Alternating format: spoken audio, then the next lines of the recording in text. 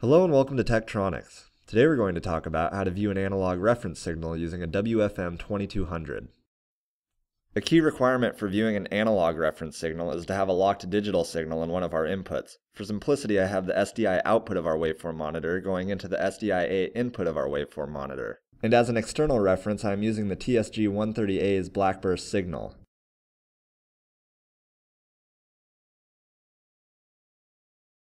So if we press and hold the generator button, it will bring up the generator menu, and we want to select our SDI output as test signal. Likewise, if we press and hold the waveform monitor button, it will bring up the waveform monitor menu, and we want to select our display type as reference waveform. Pressing and holding display select will give us a nice full screen view of our waveform monitor, and we can see we have our NTSC blackburst signal.